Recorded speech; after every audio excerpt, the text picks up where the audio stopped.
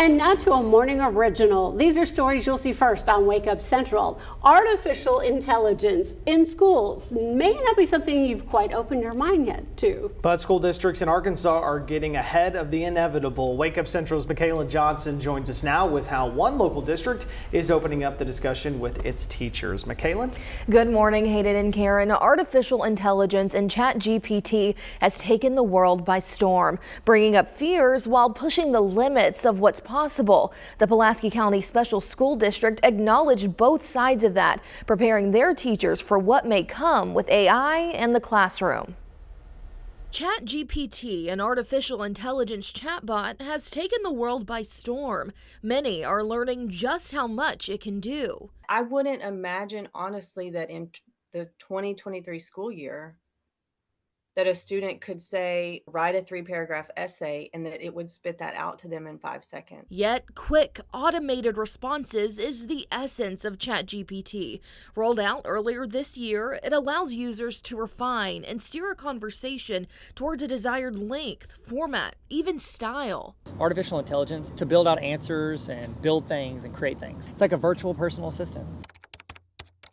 Everybody's amazed or terrified. Whether either is true, Dr. Tyler Tarver, education trainer and speaker, trained Pulaski County Special School District teachers on the negatives, positives, ins and outs of ChatGPT to possibly take back to their students. It's used best not when it does the work for you, but when it helps you do the work better. My biggest takeaway is that it's going to change education. Carrie Owens is a middle school teacher, and her top concern, along with many other teachers, is cheating. You know, they're just going to abuse it. They're not ever going to learn how to use it. But Owens says cheating has always been a concern, even before AI or ChatGPT came around. So she sees a solution in 3 steps.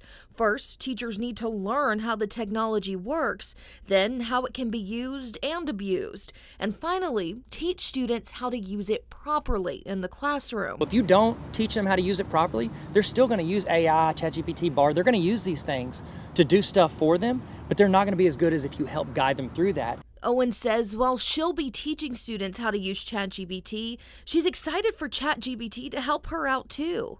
I will be using it to write lesson plans. It can do that so much quicker than I can. While Owens is open to integrating ChatGPT into the classroom in the upcoming school year, she's unsure what the future, even less than a decade, looks like for AI and schools. I have no clue.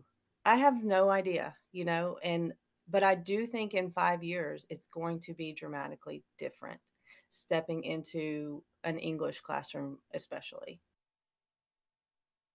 Yeah. Lots to take in. Yes, lots to talk about. It's hard to even wrap my mind around it. Oh, no doubt. So they're going to be used in the classroom. It's going to happen. How do we use this thing appropriately for students? So that's the big question here, and I had the same question. But it's so ChatGPT, you can ask it anything, but they don't want you to, the students in particular, to put it in and just say, do the work for me. Yeah. So let's say you give them an assignment to write an essay, 3 paragraphs. They write that, they put that into ChatGPT. They say, how can I make this better? And that's different ways like that. Or they're in history class and maybe they missed a class or something. They're like, I need to know about the American Revolution or George Washington. And so they say, ChatGPT, tell me about the American Revolution. And that way you're just getting some information that way. Okay. And not just letting it do it for you. You're just making it, make your work better is how you do it that The way. honor system. Sure. Exactly. We're going by the honor system. Exactly. Well, Honest Abe never had ChatGPT. So, there you go. I know. There's a lot to it, and there's even so much that we didn't get to cover. And so I'll have more in an article on THV11.com after the show, because there's a lot to talk about, a lot of questions too. Especially the basics. Yes. Just starting there. Thank you, Michaela. Absolutely. Appreciate it.